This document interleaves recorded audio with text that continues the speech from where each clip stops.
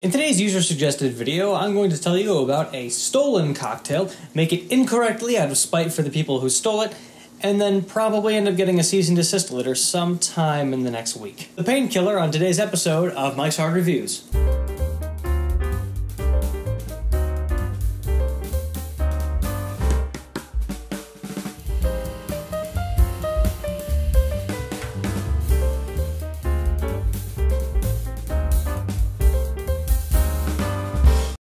Hey there, hello there, how are we doing today? My name is Michael, I'm a bartender and mixologist from Kalamazoo, Michigan, and yes, today we are talking about the Painkiller, a Pina Colada variation that comes out of the British Virgin Islands sometime in the 1970s. Now, this cocktail is the namesake of a bar called the Soggy Dollar Bar, which is located on the island of Jost van Dyke in the British Virgin Islands. And it's actually an island so small that it does not have its own port, its own dock, its own place to stay. So, the bar gets its name because you've got to swim to the beach to visit this bar, and all your money gets wet, and therefore a soggy dollar bar.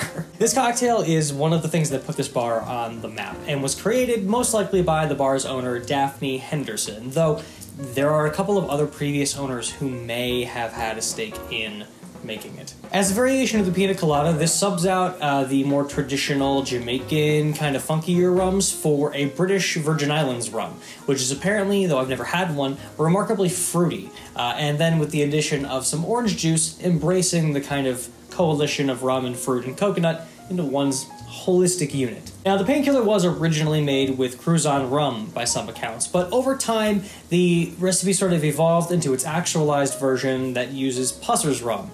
And this is where the cocktail gets stolen. Pusser's rum is a rum you might not know about. I myself know nothing about it. I've seen it literally nowhere ever and never bothered to try it. But it is a recreation of the rum of the British Empire that was given to British naval sailors up until like 1970. It's supposed to be faithful to that styling of rum, and that kind of fruity characteristic that gives drinks is a big part of its namesake. It was being used in the Painkiller, and out of sort of intrigue for figuring out why people liked this cocktail so much, Charles Tobias, the founder of the Pusser's Rum Company, goes to Jost van Dyke in the British Virgin Islands, because he has a home on a different island nearby, and visits Daphne Henderson and becomes friends with her, and tries to see about this cocktail that uses his rum in it, that is so popular. Apparently, and this is all coming mostly from the Pusser's website, by the way. They have a story of this on their website, and it's a disgusting revisionist piece of shit.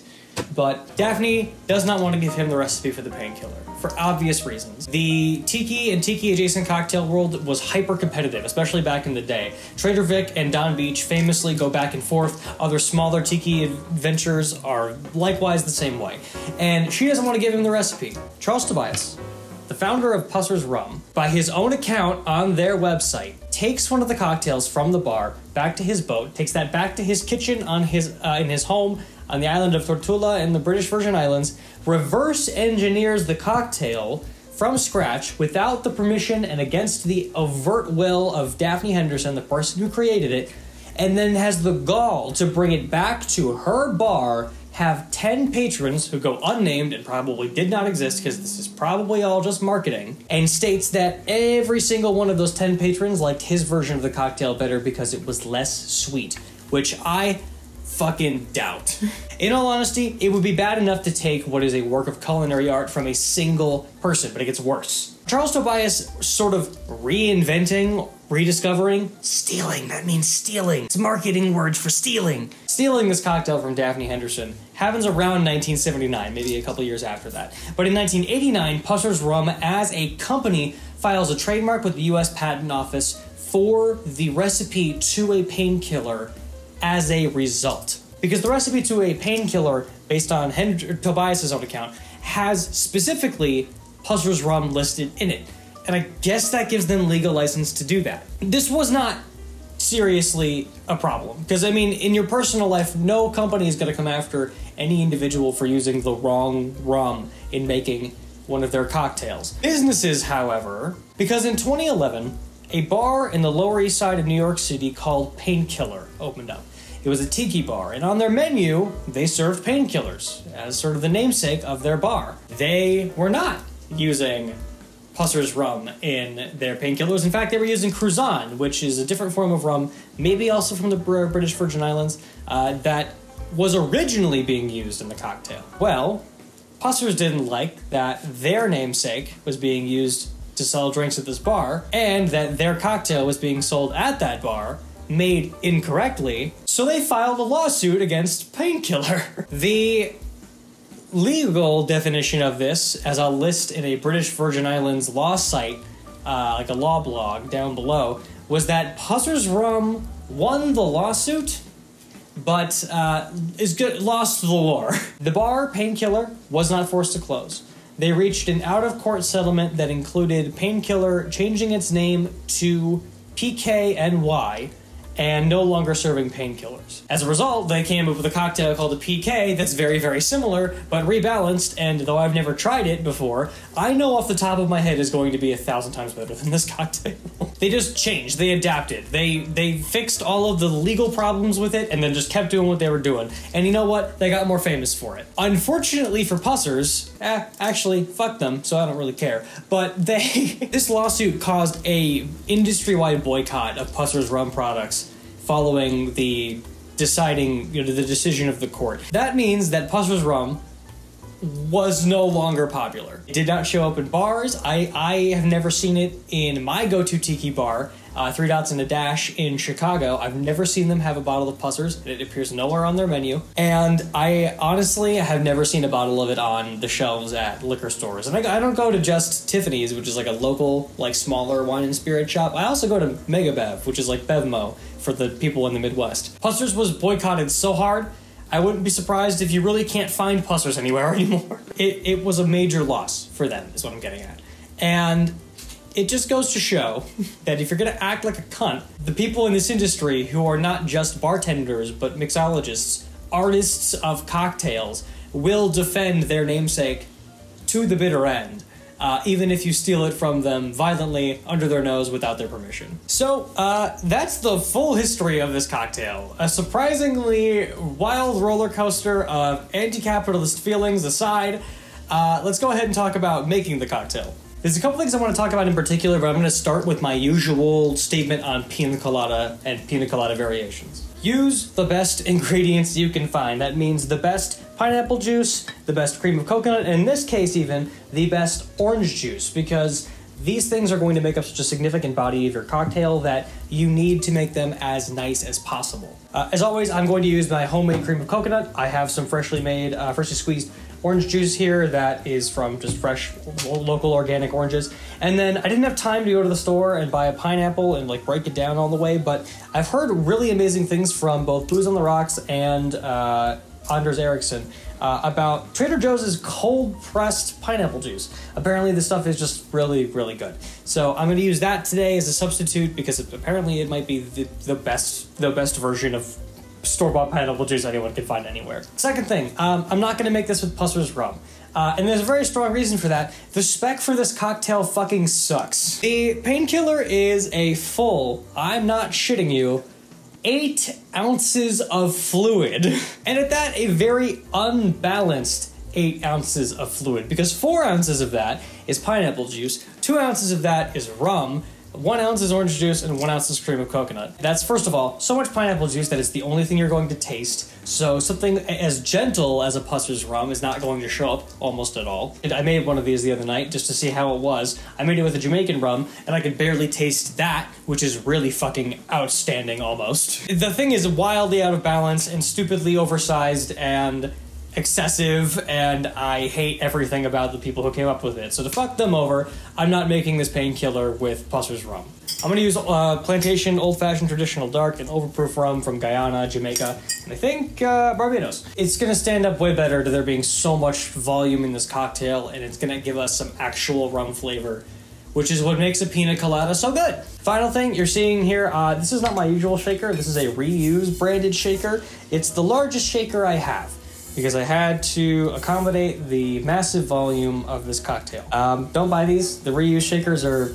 No, Reduce. Sorry, it's called Reduce. Whatever, who gives a shit? Don't buy these. They suck. They're vacuum tubes, so you can't feel how cold it's getting unless you're holding onto the cap.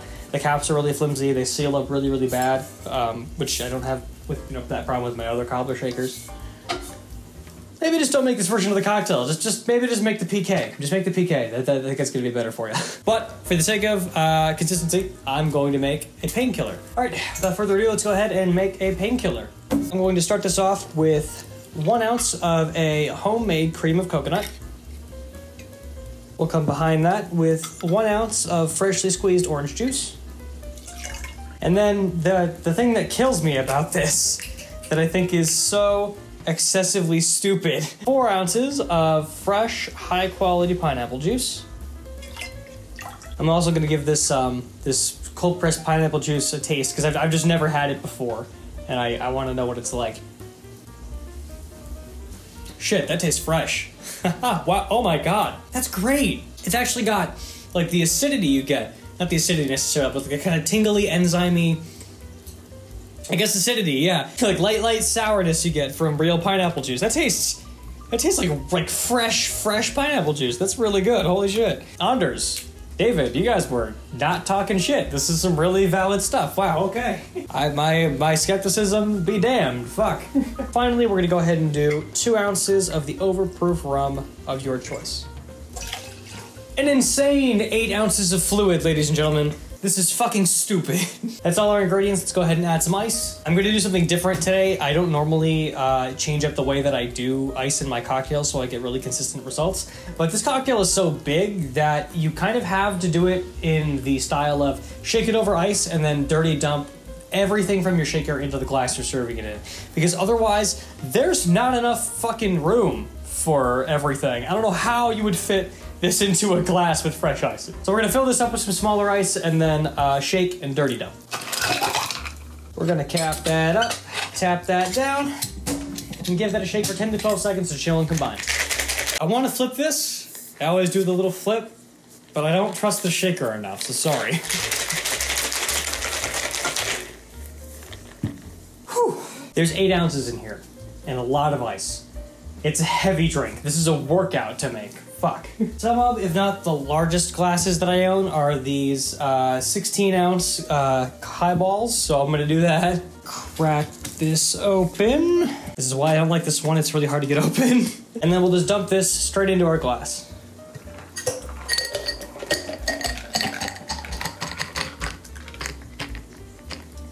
To finish off, we need a garnish, so I'm gonna go ahead and grab an orange here, split that down the center, and get ourselves a nice little half wheel, and take that and just kind of perch that on the rim there to hold it in place. This isn't necessarily called for, but I do like it in Pina Colada variations. I'm going to do a couple of pineapple fronds because I had some on hand. Finally, a dusting of some grated cinnamon. That, ladies and gentlemen, is the painkiller. So, with our station more or less cleaned up, let's go ahead and give our painkiller a taste. I want to remark, this is the foamiest, thickest head I've ever seen on a pina colada or pina colada variation for that matter. I'm stunned, honestly, and it looks really, really pretty. It holds up really well to powdered garnishes like nutmeg. It looks really, really nice. But let's see how it tastes. Cheers. I'll admit I might have overdone it with a full 2 ounces of overproof. It's a lot better than a regular painkiller that does not have any overproof rum in it. The overproof, we've talked about it before in the Angostura Colada video. The overproof is really intense on its flavors. It's very forward with the rum characteristics of dark brown, burnt caramelized sugar and funky Jamaican rum esters and things like that. It's really good. So it stands up really strongly to having a lot of dilution from the juices and a lot of the sugary sweetness from everything. It stands out really, really strong. It's still very much punchy, but it's actually not a lot here. There's so much body to this cocktail that a full 2 ounces of overproof is really just making the cocktail around the same proof and concentration of alcohol as a regular pina colada would be. So it reads about as much as I would expect a Jamaican rum to read in a more traditionally sized and specced pina colada, but with a much more, I guess, characterful presentation than you would find in like a Cruzan or a Pusser's rum. It works really, really well. It does kind of step on some of the flavors here because the problem is that overproof is so loud, and pina colada, like a pineapple and coconut and orange are not. You still get them all. You still get them all. They actually the synthesis between the coconut the pineapple and the orange is really strong, but it becomes kind of one note, especially in comparison to the rum, which is so full of character and different from what you might find in a pina colada. It's got a long, nice, really in-depth evolution from the rum being so present, but a lot of those flavors from the juices that we're adding and that cream of coconut sweetness, they're not hanging around very long.